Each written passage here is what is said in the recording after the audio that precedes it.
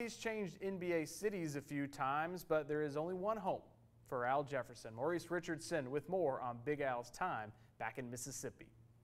Prentice native Al Jefferson held his third annual basketball camp at his former high school, Prentice. 383 kids participated in the camp, but Al was shocked to find out his basketball camp was biggest camp in the state. Just, doing what I was taught to do, man. I mean, I was, when I was brought up, and, and I've been blessed, and I'm just happy to give these kids the opportunity to come and learn from me and some of the other coaches here. Kids in the community look forward to coming to Al camp each year and appreciate his time to teach them the game of basketball. I hope you keep doing this, and good luck in the next season and the seasons to come. And just wanted to know Prince High School and everybody else in Mississippi love you, dog. I would like to say I thank you, Big Al, for what you have done for us. This community has came a little stronger.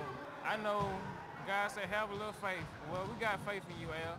You have really put on the show for us. In Prentice, Maurice Richardson, Fox 40 Sports. Always a good time down there. We appreciate it, Maurice.